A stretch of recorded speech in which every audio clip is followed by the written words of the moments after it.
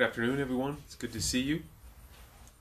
Today, I wanted to talk to you about Our Lady of Victory, or Our Lady of the Rosary. Both interchangeable titles. Today is the feast of or the memorial feast, or of Our Lady of the Rosary. I think originally it was called Our Lady of Victory. There was a statue at seminary. In seminary up in Minnesota, we would do a rosary procession. I honestly don't remember how often we would do it. We did it, if it was every week, or if it was... It's been such a long time since I've been there, but we would have a procession, and we would process to the statue of Mary that was on campus, and then we'd pray a rosary. I think we'd pray a rosary, pray a rosary on the way there, and then finish the rosary there. But it was Our Lady of Victory, and it was a very cool picture of our statue of Mary, because it was Mary standing, and she had a sword. I don't know if she was holding the sword or just like the sword was in front of her. She might have had her hands folded like this in the sword, but then there was a rosary wrapped around the sword, in the periphery of the sword. It was just a very cool image of Mary.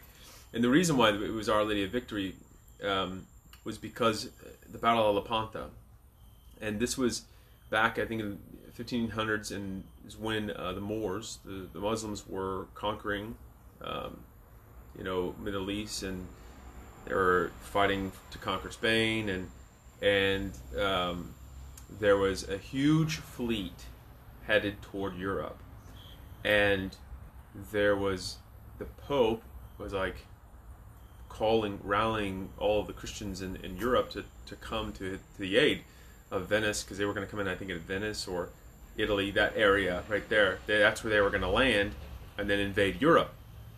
And so he's like, calling upon all Christians, and at the time, this is, around the Reformation as well, where there was some division even within the church, with Lutherans and Catholics, and a lot of strife and struggle there, which is a topic for another discussion. But everybody started praying the rosary, and Catholic or non or Lutheran alike, all the Christians were praying the rosary, and there was a bunch of things that happened all at once.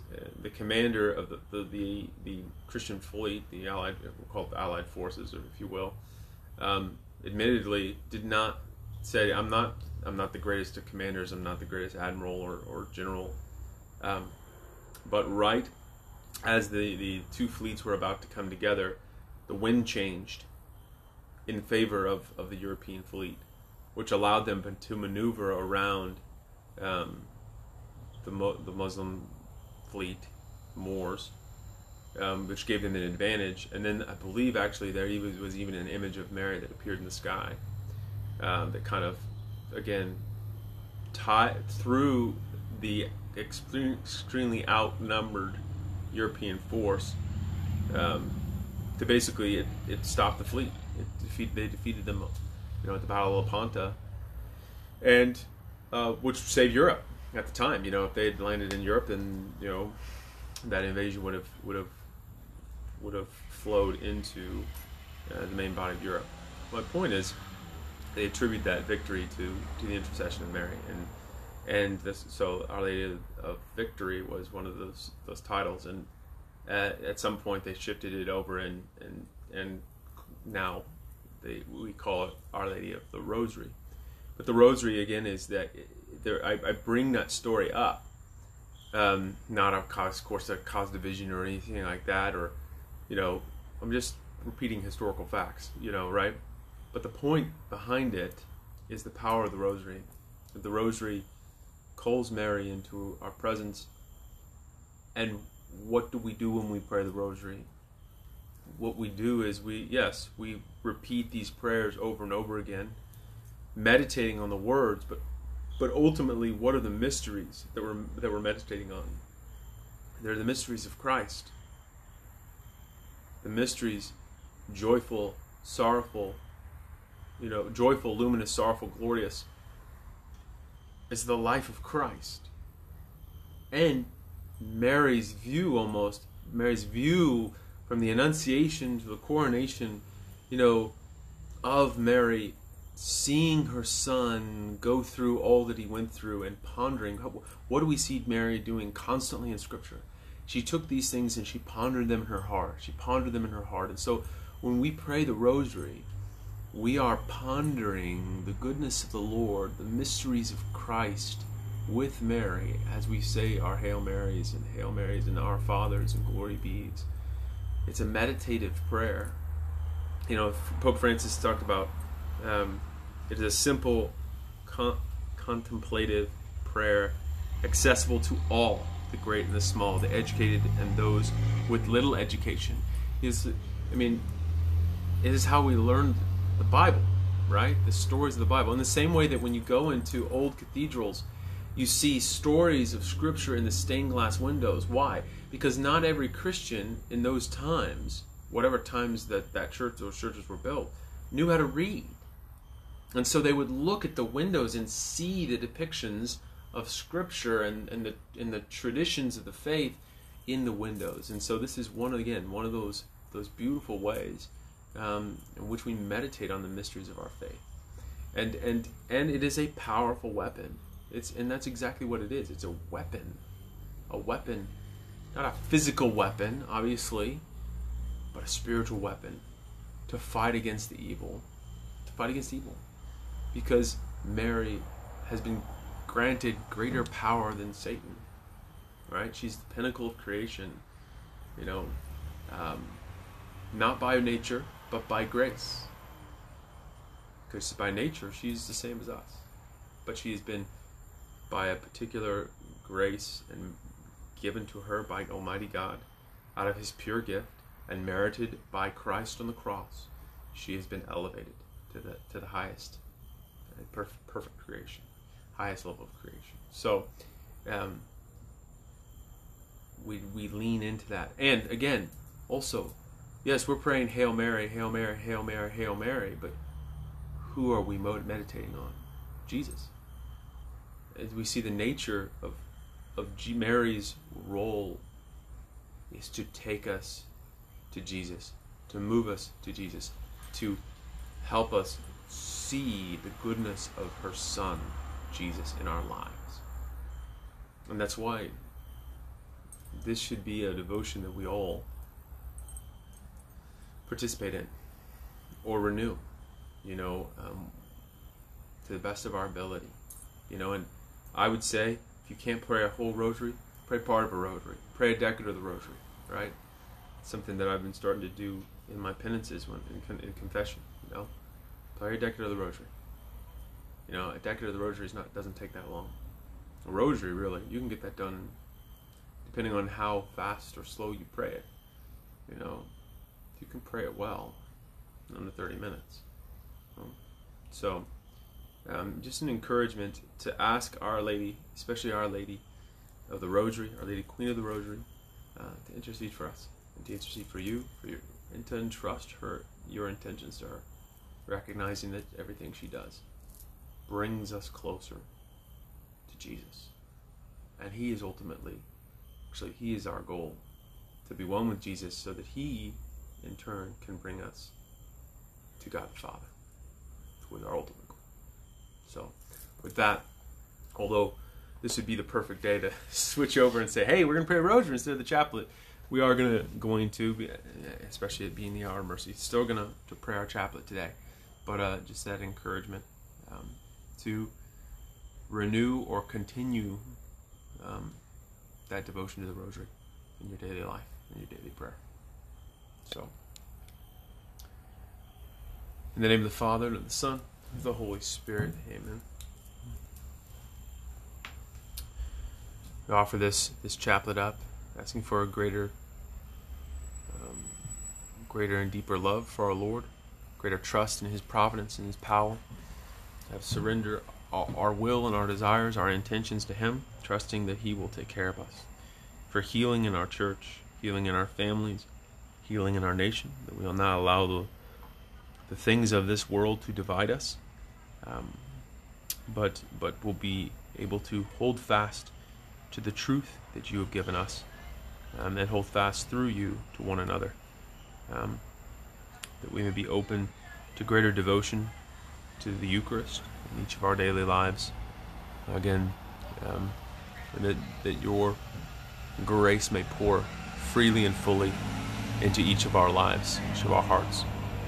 You expired, Jesus, but the source of life gushed forth for souls, and the ocean of mercy opened up for the whole world. O font of life, unfathomable divine mercy, envelop the whole world and empty yourself upon us. O blood and water which gush forth in the heart of Jesus is a font of mercy for us. I trust in you. O blood and water which gush forth in the heart of Jesus is a font of mercy for us. I trust in you. O blood and water which gush forth in the heart of Jesus is a font of mercy for us. I trust in you. Our Father, who art in heaven, hallowed be thy name. Thy kingdom come, thy will be done on earth as it is in heaven. Give us this day our daily bread, and forgive us our trespasses, as we forgive those who trespass against us. And lead us not into temptation, but deliver us from evil. Amen. Hail Mary, full of grace, the Lord is with thee. Blessed art thou among women, and blessed is the fruit of thy womb, Jesus. Holy Mary, Mother of God, pray for us sinners, now and at the hour of our death. Amen. I believe in God, the Father Almighty, creator of heaven and earth, and Jesus Christ, his only Son, our Lord, who was conceived by the Holy Spirit, born of the Virgin Mary, suffered under Pontius Pilate, was crucified, died, and was buried. He ascended into hell, and on the third day he rose again from the dead. He ascended into heaven, and is seated at the right hand of God the Father Almighty. From there he shall come to judge the living and the dead. I believe in the Holy Spirit, the Holy Catholic Church, the communion of saints, the forgiveness of sins, the resurrection of the body, and life everlasting. Amen. Eternal Father, I offer you the body and blood, soul and divinity of your dearly beloved Son, our Lord Jesus Christ, an atonement for our sins and those of the whole world. For the sake of his sorrowful passion, have mercy on us and on the whole world. For the sake of his sorrowful passion, have mercy on us and on the whole world. For the sake of his sorrowful passion, have mercy on us and on the whole world.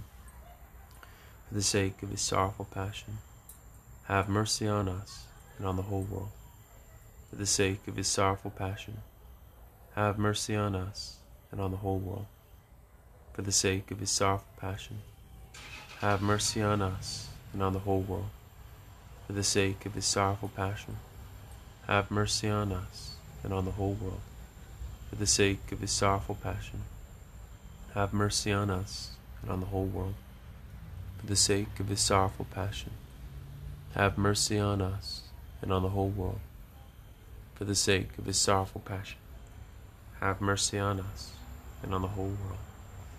Eternal Father, I offer you the body and blood, soul and divinity of your dearly beloved Son, our Lord Jesus Christ, an atonement for our sins and those of the whole world.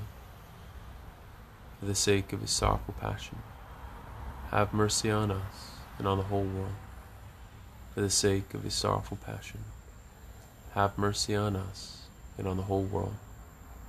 For the sake of his sorrowful passion, have mercy on us and on the whole world. For the sake of his sorrowful passion, have mercy on us and on the whole world. For the sake of his sorrowful passion, have mercy on us and on the whole world. For the sake of his sorrowful passion, have mercy on us and on the whole world. For the sake of his sorrowful passion, have mercy on us and on the whole world. For the sake of his sorrowful passion, have mercy on us and on the whole world. For the sake of his sorrowful passion, have mercy on us and on the whole world. For the sake of his sorrowful passion, have mercy on us and on the whole world. Eternal Father, I offer you the body and blood, soul and divinity of your dearly beloved Son, our Lord Jesus Christ, an atonement for our sins and those of the whole world. For the sake of his sorrowful passion, have mercy on us and on the whole world.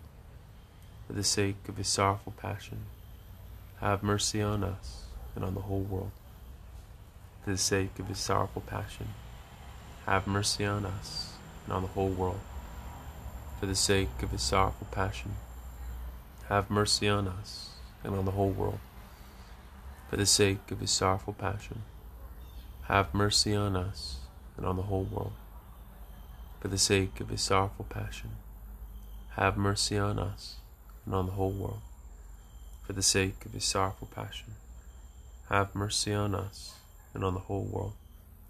For the sake of his sorrowful passion, have mercy on us and on the whole world. For the sake of his sorrowful passion, have mercy on us and on the whole world. For the sake of his sorrowful passion, have mercy on us and on the whole world. Eternal Father, I offer you the body and blood, soul and divinity of your dearly beloved Son, our Lord Jesus Christ, an atonement for our sins and those of the whole world. For the sake of his sorrowful passion, have mercy on us and on the whole world.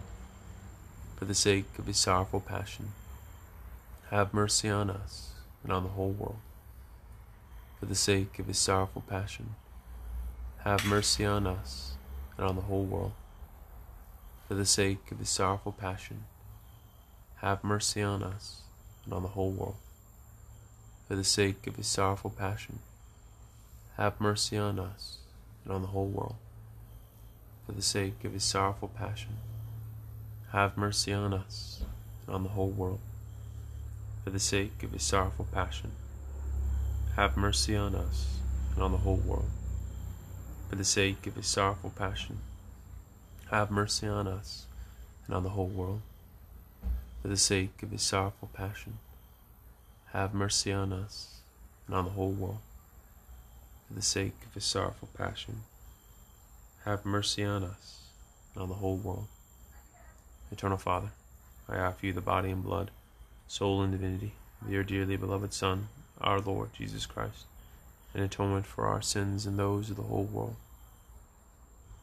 For the sake of his sorrowful passion, have mercy on us and on the whole world. For the sake of his sorrowful passion, have mercy on us and on the whole world. For the sake of his sorrowful passion, have mercy on us and on the whole world. For the sake of his sorrowful passion, have mercy on us and on the whole world. For the sake of his sorrowful passion, have mercy on us and on the whole world. For the sake of his sorrowful passion, have mercy on us and on the whole world. For the sake of his sorrowful passion, have mercy on us and on the whole world. For the sake of his sorrowful passion, have mercy on us and on the whole world. For the sake of his sorrowful passion, have mercy on us and on the whole world. For the sake of his sorrowful passion, have mercy on us and on the whole world. Holy God, Holy Mighty One, Holy Immortal One, have mercy on us and on the whole world. Holy God, Holy Mighty One, Holy Immortal One, have mercy on us and on the whole world. Holy God, Holy Mighty One, Holy Immortal One, have mercy on us and on the whole world. Jesus, I trust in you. Jesus, I trust in you. Jesus, I trust in you. Eternal God, in whom mercy is endless and the treasury of compassion inexhaustible, look kindly upon us and increase your mercy in us, that in difficult moments we may not despair nor become despondent, but with great confidence submit ourselves to your holy will, which is love and mercy itself. Saint Michael the Archangel, defend us in battle, and be our protection against the wickedness and snares of the devil. May God rebuke him, we humbly pray.